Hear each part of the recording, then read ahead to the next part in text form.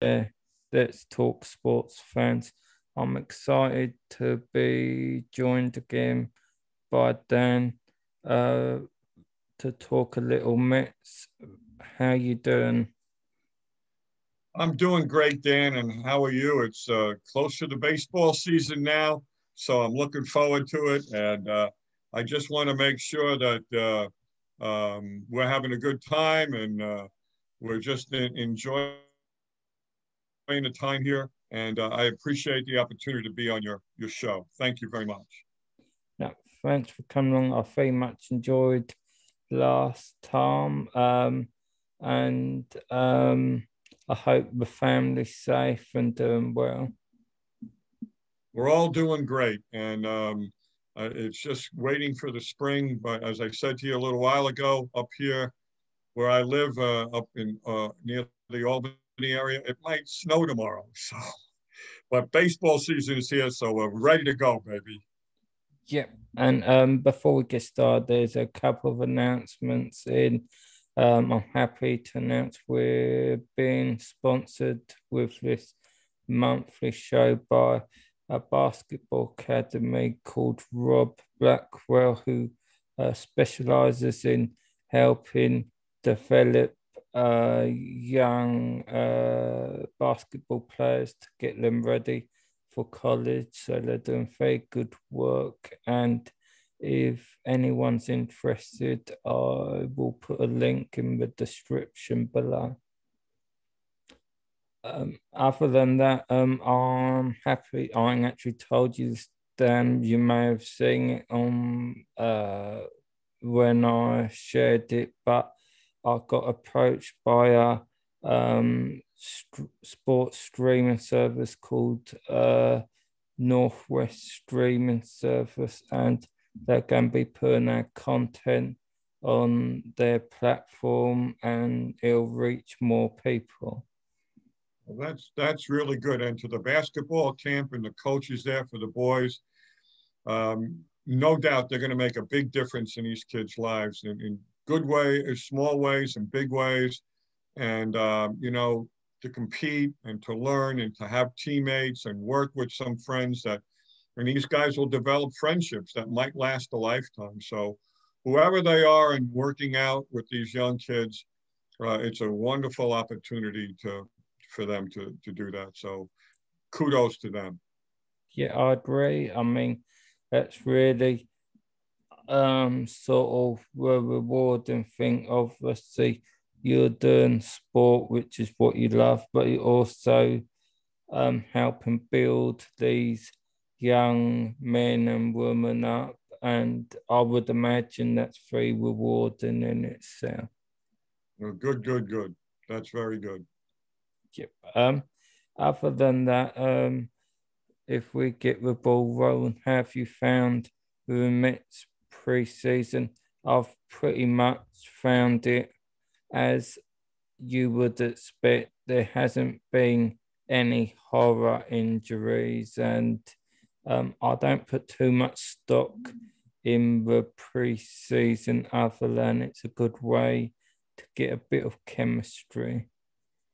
Yeah, I agree. I think this is the first time in 12 years that I haven't been down to the Mets spring training.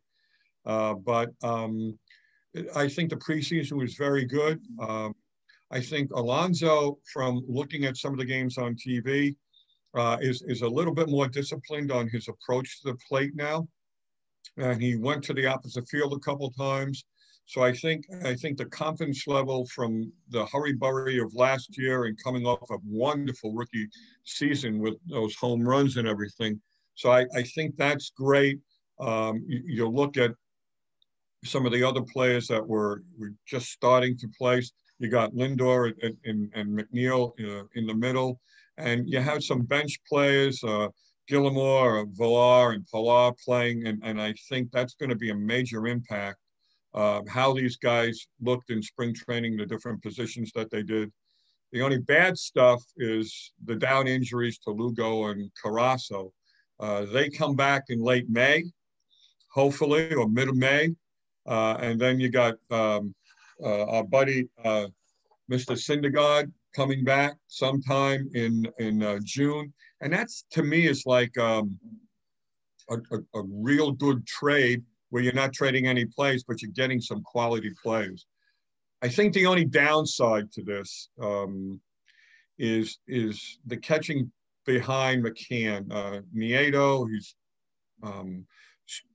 good behind the plate defensively. If something does happen to McCann, that's going to be a problem. You got Caleb Joseph on the taxi squad. My thing was, this is armchair quarterbacking right now, but boy, the Mets could have used Jason Castro. He's not going to hit for average, but he's in the major leagues for a while. He came up with the Houston Astros, is back with the Astros now. But that would have been a good bat as a secondary to McCann, plus he's a left-handed bat. But the team will hit. The team's going to really, really hit. I think they'll do well with DeGrom and Stroman as the leader. Hopefully, Peterson and Lucchesi will fill the bill a little bit until those other guys come back. Diaz had a good until the last outing, a good preseason. And you got the two question marks, Familia and Betances. Man, they got to play. They got to pitch, and they got to be qualities. Familia can't walk guys in an inning, and Betances got to be around the plate. And even though his speed is not where it was years ago, his breaking pitches and spot of the fastball should be good. But then you got some, you got some of the back bullpen like May and some of the other guys that'll be ready to go. So I think all in all, they got a little bit lacking defense in center field, but you got the backups, hopefully, with the Mets getting ahead, which they hopefully should, in the outfield and at third base. J.D. Davis, come back to a good year that he had in 2019. And what's good about that, I think Chili Davis is back on the bench. That will help the hitters. So my impression of the spring training and what they did exactly what they were supposed to do. And now we'll start the season tomorrow and see how it goes from there. Yeah, I agree. It's always the one thing you want from preseason is no injuries, and that it went about as well as they could have hoped. And apart from Carrasco, but my take on it is they always knew what they was getting when they brought him in. He does have injury history, and the one silver lining is he won't be out too long. And I just feel what they brought him in for wasn't this stage of the season, it's for the back end. So I guess one way to look at it is where he's recovering from this, then he can't get a serious injury. So that is possibly the silver lining they could look at. I think you're right on that. And with Syndergaard, with Syndergaard coming back and in June, you're going to have a situation where I think you'll have a better quality player as your second behind DeGrom. And if Stroman is strong, as he looks to be, then you got three pretty good guys there. And then you got the fourth and fifth starters that you can use. And the other thing, again, is injuries. But I think you're right on that 100%. Yeah, I agree. And another storyline you have going around the Mets, and not just the Mets, the whole league, is the Lindor contract negotiation. It's interesting. He's just turned down an offer from what you understand. But my take on it is it'll get done. It's just a question of when. The Mets really don't have a choice. They brought him in. They need to sign him up long term because I feel like he's possibly the most important player in the team at the moment, because I feel like he's the player what they want to sort of attract the headlines, if that makes sense. It sure does. The only thing I'm with this is I'm going on different ends now, but looking at it two different sides. But I think when he was in Cleveland, I think he was offered in the excess a little bit of $200 million for about 10 years. And then he gets traded. The Mets made a good deal. I honestly think that that's a good deal. It comes to New York, and he, the first part of negotiation is set the bar someplace in New York, and the bar was at a little less than $300 million for 10 years. And then it went on back and forth. And then, as negotiation happens, the owner, Steve Cohen, he looks at and he says 4 or 5 days before spring training, here's what I have to offer you, $325 million for 10 years.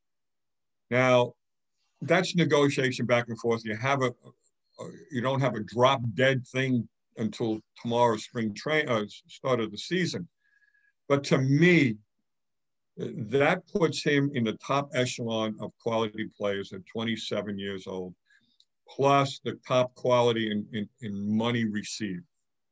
I think it's a little bit deeper than that. It seems like ego comes into play as being the best, the highest paid, greed in some cases a little bit.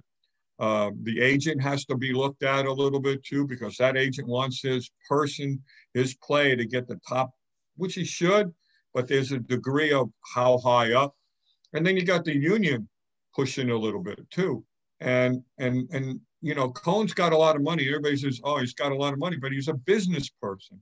And you got to draw a line somewhere. And for $325 million in New York, where some of the ads that he might get from other companies and stuff will add to some income for him, but he'll be in the center stage of a big city. And I hope the discussion comes to that, but you also got to look at what's going to happen next year with the CBA and Major League Baseball and the union. And that's setting a tone there as well. So in my opinion, take the money, play the game. If you don't, then you put pressure on your shoulders. You got to perform now for the years coming up, and you don't have a contract. And God forbid you get a Tony Conigliaro ball in the head or an injury to your knees and stuff like that. And that's going to put you maybe behind the 8 ball for next year. So the pressure gets on him a little bit. And the New York fans are New York fans. So they know what's going on in this time in the area with the pandemic. $325 million is nothing to sneeze at. I don't know if they're going to negotiate one more year, but if you look at the contract, $325 million for the first 5 years, he might exceed that as far as net worth to the value that he's playing. But on the back end of the contract, when the years come on and the back maybe gets a little bit slower, and maybe he doesn't play the defense, he is used as a DH, then the money that he's getting paid for the average that he's averaged out the first 5 years might be a little less. So it does even out in that sense. So I'm hoping that he signs this contract and you get on to playing baseball and leave it alone for the rest of the year. Yeah, I mean, it's interesting. I look at it mirrors the situation. I know it's a different sport, what we had with the Dallas Cowboys, with Dak Prescott. I think a little bit of a negotiation with Lindor is they're saying, while you're in New York, you'll earn on the back end in this marketplace, much like Jones did with Prescott. But he's saying, well, that's separate. I would look at the Prescott thing. He got an injury. He betted on himself, got the injury. It worked out for him a little bit because he pretty much got what he wanted, but it is a dangerous game. I think it will get done. It's just one of those things. They pretty much gave him what he said he wanted, and he sort of moved the goalposts a little. So it's always when you start doing that, owners don't like to be told what to do, being rich men in their business life. let's be honest, they tell people what to do. So you never can discount ego coming in and saying, Right. no, you won't tell me what to do, and then it turning nasty. So I don't think that will happen, but you never know because um, obviously when ego comes in, it throws everything into jeopardy. So we shall see, and it'll certainly be interesting to watch, and it'll be a storyline to watch over the coming weeks. Yeah, I think so. And the more time that goes on, unfortunately, if you put on a negative first, unfortunately here, um, they don't sign a contract, and he does get off to a rough start. The 10,000 people at the stadium or so will sound like 50,000 people booing him. And the thing is reversed too. He hits the ball. He's not signed, but he's hitting the heck out of the baseball and leadership that he has. Then there's going to be a little pressure on management to say, come on, let's do something here. Add the year or two, negotiate a little bit more. So it's going to have a give and take, like you said, Dan. And the sorry side is if it doesn't get done, but hopefully it will. So we'll leave it like that. But I'm for him.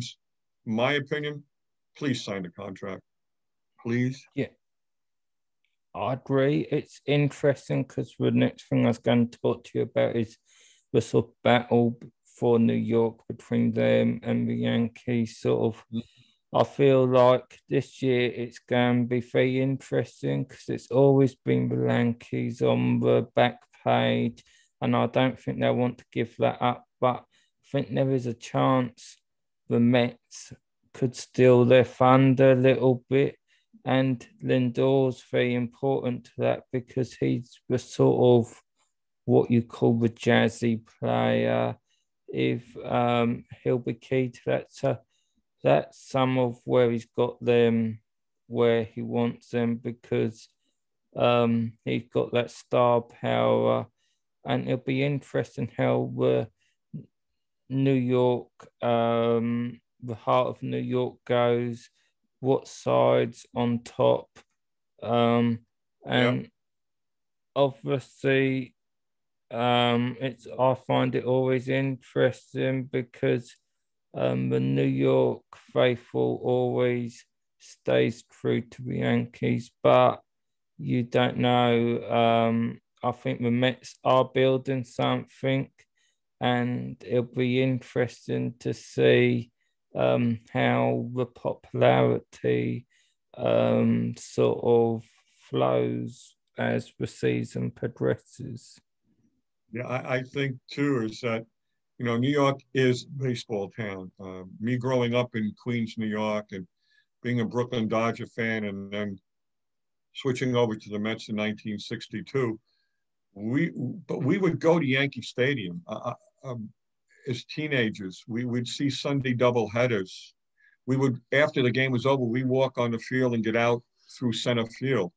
But I think you have to look at it going to Shea Stadium, skipping school, and then taking off from work a little bit in the afternoon, coming over to Shea for the opening of the season, seeing the rise and fall of both of these teams, and where the Yankees are in the top of the newspaper ads on the back of the page, as you said, and then the Mets slowly getting in for a year and leaving.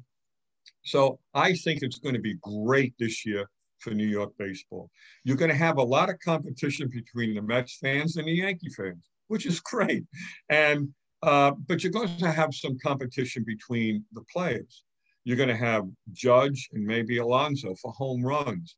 You're going to have pitchers pitching like Cole and DeGrom back and forth, who's winning games and stuff. You're going to see quality baseball players that can hit the opposite fields, hit home runs between LeMahieu and Lindor. You got both Met pens and the Yankee pens, a little question mark and everything, but you do have quality closers in Chapman and Diaz. There's always hope for the back and forth. And then what's really cool is that in both the TV announcers and the radio announcers for both sides. You have the Met fans thinking about Keith and Gary Cohen and Ron Darling and Howie Rose on the Mets side, and you got Susan and and all those guys there, and you got the radio people for Susan and Wallman, and then you got the TV guys. So it's great to listen to all of these radio and TV guys do their thing, but it's nice to hear that in New York sports. The only thing we're worried about, I think, between both teams now, unfortunately, is some battles of injuries. Between Judge and Stanton, you got Sanchez behind the plate. Hopefully, he'll have a good year, and he'll be able to come back after a tough year last year. But you don't want these guys to get injured. You don't want Alonso to get injured, or guys like Michael Conforto here in his Brooklyn Cyclones uniform. And you want these guys to hit the baseball. You need Dominic Smith, and not only to play good defense in the outfield, but really come through to back up Alonso at first base. So you're going to have a wonderful year of New York baseball, and the back and forth between the fans and the players and everything. So it'll be a good year. And I expect the Yankees probably to win close to 100 games, and maybe the Mets to come up close to them, but not quite, and win between 90 and 93 games. That's what I feel. And both teams should be in the playoffs. And I'm not going to even say World Series. All right. But it would be great in New York City.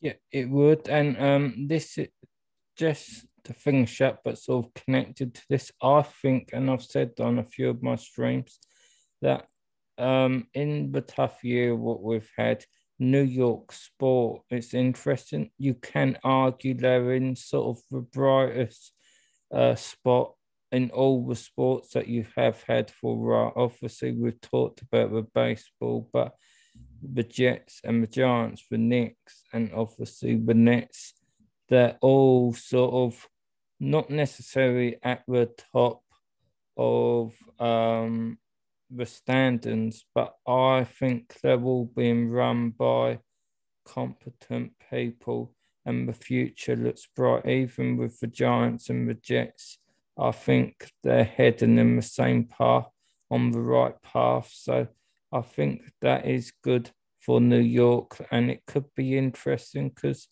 as I've said before, I feel like if the sports teams are doing well, that might help the money flow across New York, which obviously will help the economy grow as we open the world back up.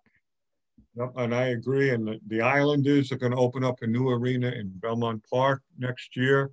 And the Rangers always come into the Garden, and you'll see Rod Gilbert there once in a while. Or going to the Nassau Coliseum, you might see Bobby Nystrom and Clark Gillies, and they have such a relationship with the fans. And what was nice about growing up in New York, and I know there's other towns, you got Boston, you got Chicago, you got LA, and you have these wonderful towns where people support their teams. But in New York, the passion that's there with the multitude of sports brings a lot of life back, and hopefully this will continue as we move forward this year with the vaccines and people coming into the stands.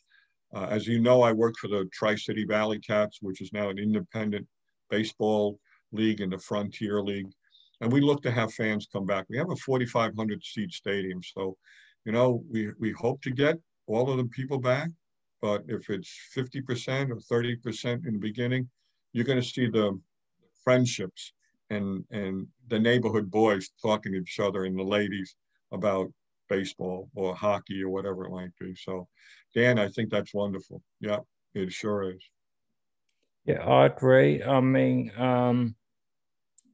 one thing what I know a lot of New York fans want is, obviously there's nothing like going to Madison Square Garden, whether it's hockey or basketball.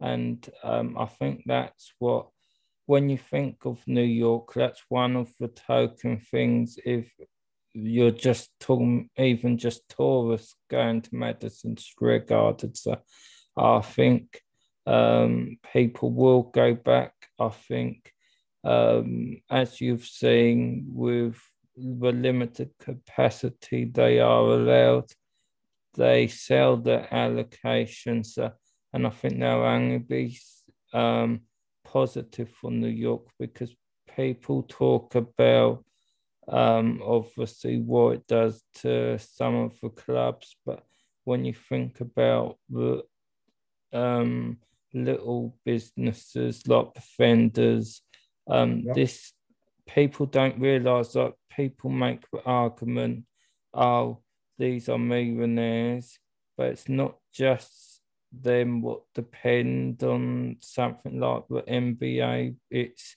the smaller guy. And if there's no capacity, there's nothing to get paid for. So people don't realize how much sport it touches lots of little industries, what isn't necessarily on a spreadsheet. So I think that's important to remember what sport does for these people.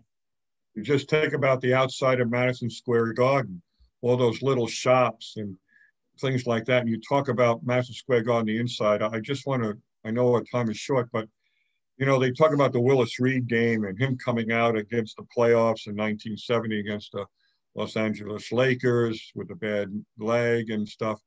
But there was one thing that touched my heart because I grew up with this guy. His name was Eddie Jockman. And Eddie Jockman was really the face of the New York Rangers. And John Davidson was coming up as a goaltender, and they let Jockman go on waivers. And the Detroit Red Wings picked him up 4 days before the Detroit Red Wings were coming into Madison Square Garden. And Dan, this was you people can look this up. Just look up the Eddie game at Madison Square Garden, because when he came out for practice, the Madison Square Garden turned to Detroit, and they started to yell, Eddie, Eddie, Eddie. When the national anthem was being sung prior to the game, you couldn't hear it because everybody was yelling, Eddie, Eddie. So much so that he started to cry. And the game was like being played in Detroit, and the Red Wings won.